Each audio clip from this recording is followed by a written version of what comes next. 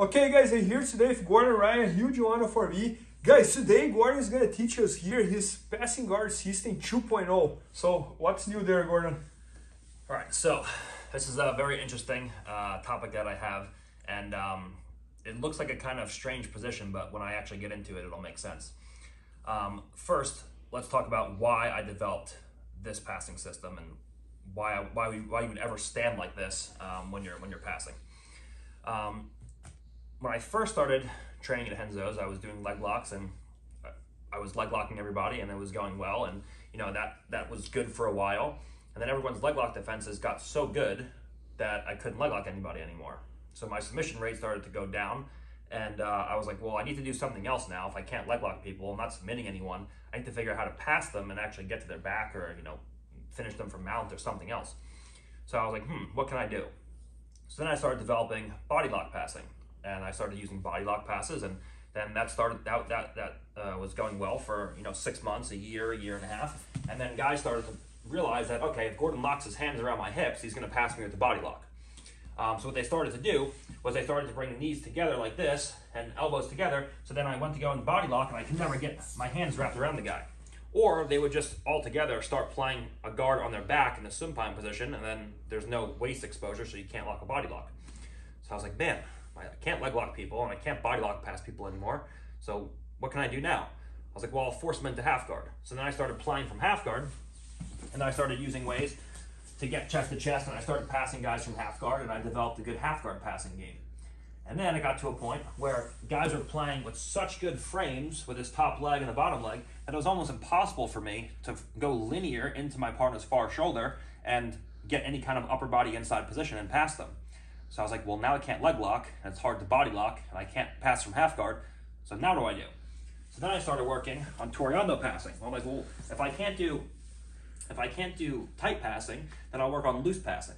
So I started working on Toreando passing and leg pommeling, where I would go in and I would start floating over my partner, and we started using leg pommeling like this, and then this was working for a while, and we looked at this in the first passing instructional, and I was having a lot of success with leg pommeling and getting past my partner's legs and things like that. And then I got to a point where everyone's so good at defending leg locks and leg pommeling that it was hard to win those leg pommeling battles. So I was like, okay, well then let me start to use Toreandos. So then I started using Toreandos, and I was able to get outside of my partner's legs, and I was able to start creating pressure side to side where he goes to bring his legs in. I Toreando back the other way, and I start passing like that. Then that was working well, and then I was using a combination of all of those things. And then what I started to realize was guys started to play with wide open knees and legs, and it would make it very hard for me to start getting to an angle of my partner. So I go to Toreando, and he would extend the leg, and I'll get caught up in De La Riva, and I'll be playing for minutes at a time inside this guy's guard. So what I started to put an emphasis on was getting past my partner's J point. Now the J point is the point at which my partner is in jeopardy of having his guard passed. If I step past my partner's hip line, the hip line is the critical demarcation line which will put him in jeopardy of having his guard passed. If I step to this position, he just makes a small adjustment and re-entangles me with his legs. But if I step past Bernardo's hip line, now he's in real danger, he's in real jeopardy of having his guard passed. He needs to give me a big reaction, whether it's a high leg or whatever the case is, to go into a guard recovery. He's in jeopardy of being passed. So I started to put a big emphasis on getting to the J point and camping on this J point. So we call it J point camping, where I get to the J point, the jeopardy point, and then I just set up camp and I sit in this position. But it's hard to get to this position on a tough guy. You're trying to Toreando, maybe I do 3 feints, and then from here, for one time, one of those times, I get past the J point, and now he just recovers, and now I'm back inside of his guard again. So I started to put an emphasis on getting past the hip line and staying there for as long amount of time as possible to tire guys out over time. The problem with this is that when you go to Toreando and the knees are wide, you can't even get past the hip line to begin with.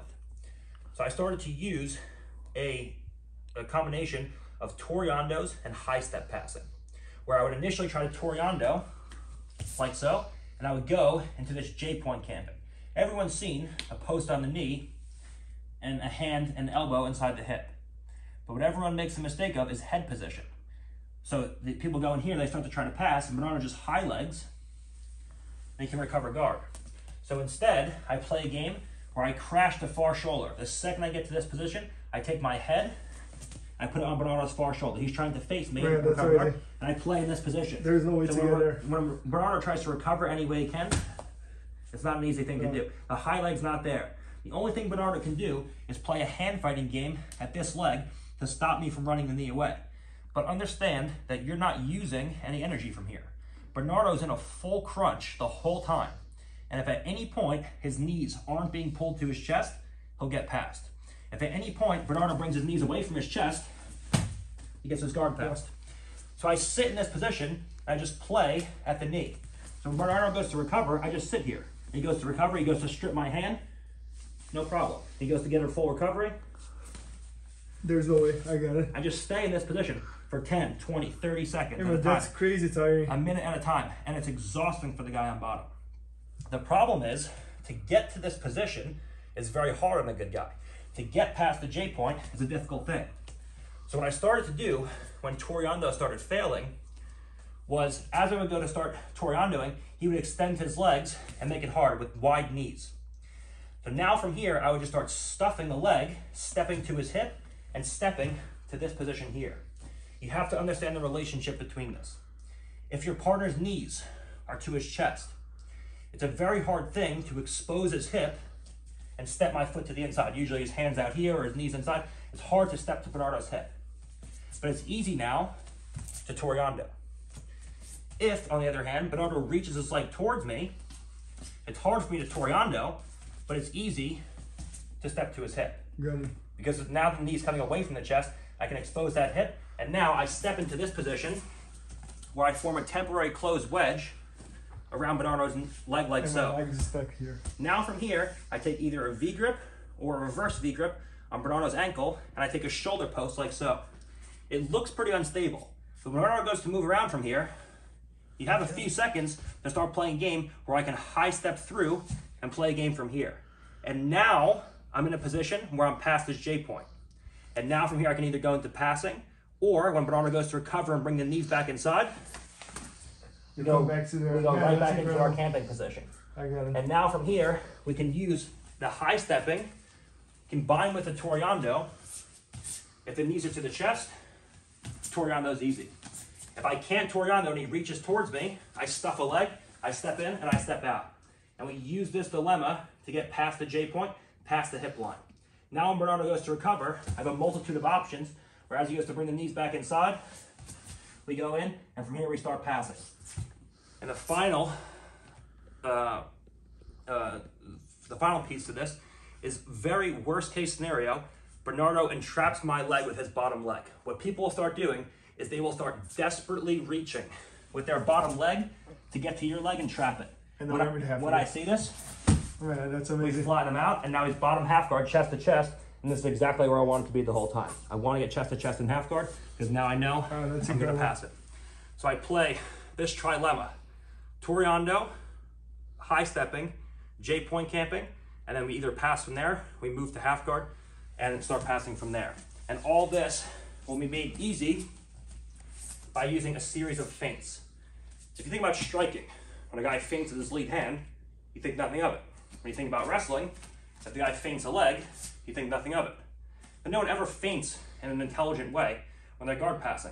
You know, they do this, they move around, but they're not real believable feints. It's like in wrestling, if you just reach for a guy's leg, no one believes that feint. You have to change level and actually make a feint believable. So I make a feint believable where from here, I throw the legs in one direction and I create tension in his legs. We've all trained with those guys that feel like Gumby, where you got to move their legs around and you're just like, man, I can't do anything with this guy. So I want to create tension in Bernardo's legs. With tension running through the legs, it makes it so much easier to move the legs around and predict where his body will be. If I asked Bernardo or any one of you to pick me up and carry me across the room, it would be much easier if I was fully flexed the whole time than if I was just dead weight on the floor. Yep. So the feints create tension running through your partner's legs. So when I go to throw my partner's legs to one side and he reacts, now there's tension. And now this makes it easier to actually throw it to the side that I wanted and get a reaction. So I play a game where he's in front of me, he's trying to play guard.